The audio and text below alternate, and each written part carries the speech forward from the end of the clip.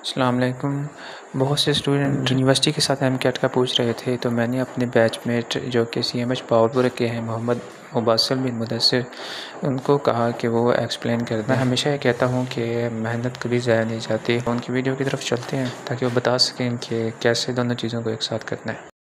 Assalamu alaikum. I'm Mubassir from Qaid-e-Azam Medical College. Hope you all are doing great. Today I'll put into consideration some questions that are asked by MDCat aspirants who are enrolled in a medical college too. The first thing that might arise in everyone's mind would be, is it possible to do both? And the answer depends on the time frame.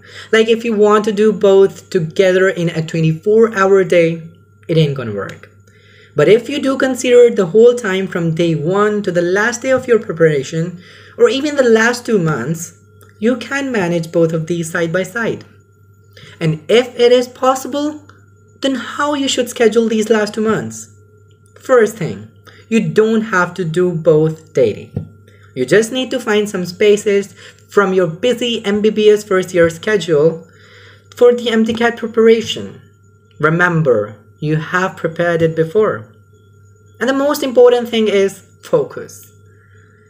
When you are reading your FSC books, don't let your mind be distracted by the medical ones. In these last 2 months, you need to quit all your activities. You must know that when you'll be having admission to a public sector, you're going to have plenty of time to entertain yourself, watch seasons, party with friends, and enjoy alert. But for now, you need your attention gathered to only a single objective. One thing more, students bunk lectures to get some extra time for MDCat prep. But I say that it's not necessary. And in that particular hour, the efficiency of learning is decreased because you start shifting your mind from one thing to the other.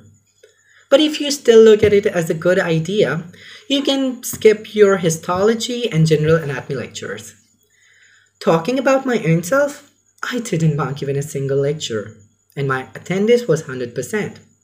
I did both alternatively, like one thing one day.